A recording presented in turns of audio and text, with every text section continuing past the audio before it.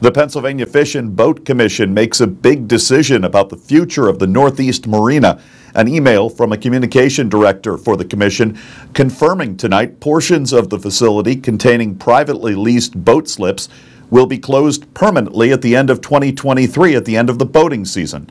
According to the same email, quote, current and future environmental permits and soaring infrastructure necessities contributed to enormous cost for the marina. This played a key part in the decision. All portions of Northeast Marina remain open at this time, including the public boat ramps.